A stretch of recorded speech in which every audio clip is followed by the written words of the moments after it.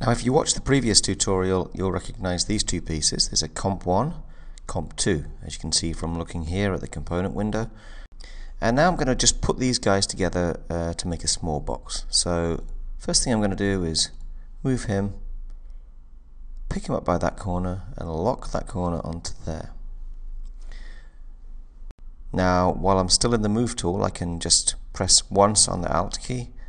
That's the control key if you're using a PC. And I can pick this piece up by that corner and I can drag it across, and you can see now I'm making a copy. I'm going to show you that one more time. This time I've chosen the end piece and move tool. Now I need to think this corner has to fit to that corner there.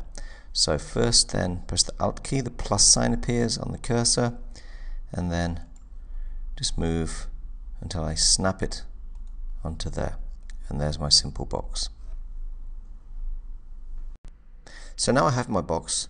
What if I want to actually make a hole in it? I'm going to need to actually edit the component itself. So to edit the component, you need to double click on it. Now you see that everything else has gone grey, so you can now edit that component. So I'm first going to take the circle tool, and to make sure I'm in the middle, I'm going to go along here until I hit midpoint.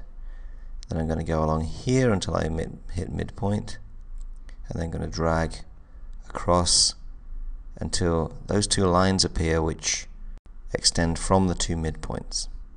Then click once, and then I can drag out my circle until I've found a good size. I can then use the push-pull tool until that kind of face appears, and then I have my hole. Now there's a problem because these two are the same component. Then if I make a hole here, a hole will also appear here, which is not necessarily what I want. So how can I avoid that?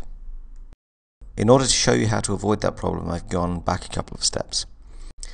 So what I'm going to do is just click once on this component, and what I want you to do is look what happens here in the component window. I'm going to right click now and I'm going to choose Make Unique.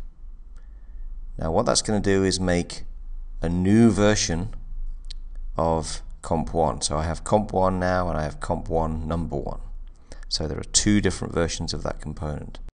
So what I need to do now is double click to edit, and now I can draw my circle just like I did before from the midpoint and midpoint, drag down until I find the center, and then pull out. That'll do. Now I can use the push-pull tool to make my hole, and you can see now this time I've been able to edit this component without affecting the other component, and that's by using the Make Unique function.